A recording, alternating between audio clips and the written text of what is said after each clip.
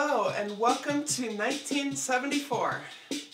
This is a Rhythm King by Maestro, and this particular piece was made about 1974 or so.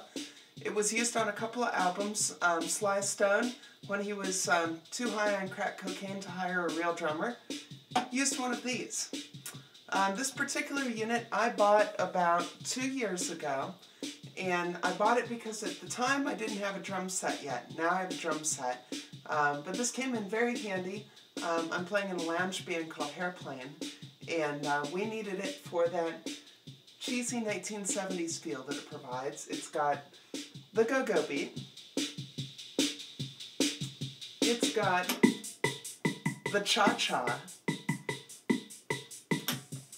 The bossa nova is actually pretty useful. So we used this one a lot. You can freestyle on it a little bit.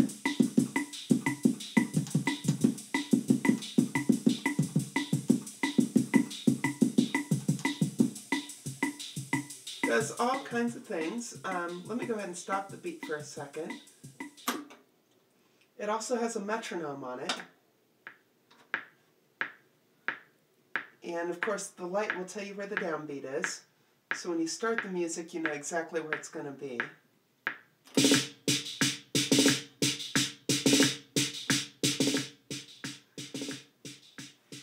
So basically this is analog. This is an analog drum machine from the 1970s. And Maestro ended up getting bought out.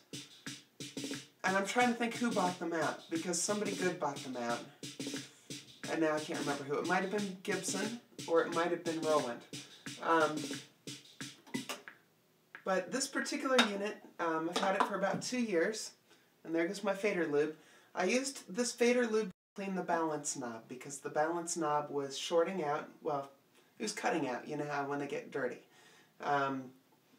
It didn't need any replacement parts. This is all original as far as I know, and I've had it open and it looked all original.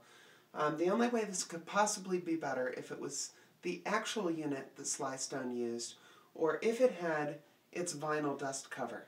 If you have the dust cover that goes on top, yours is worth about $800. Without it, it's worth about $300, especially for one that's in perfect working condition. It still has the original cables and the original foot controller, which is for starting and stopping the unit.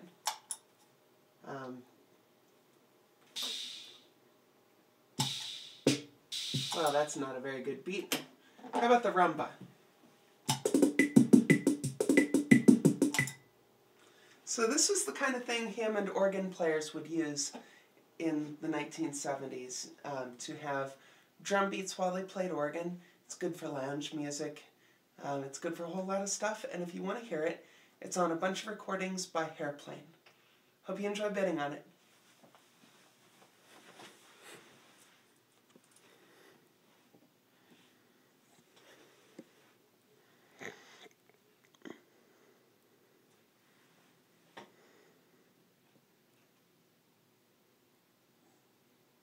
Look, I don't care about all this other shit going on. Program? What are you doing?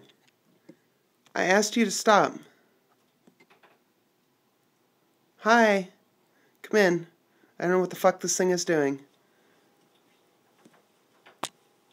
What the fuck are you doing?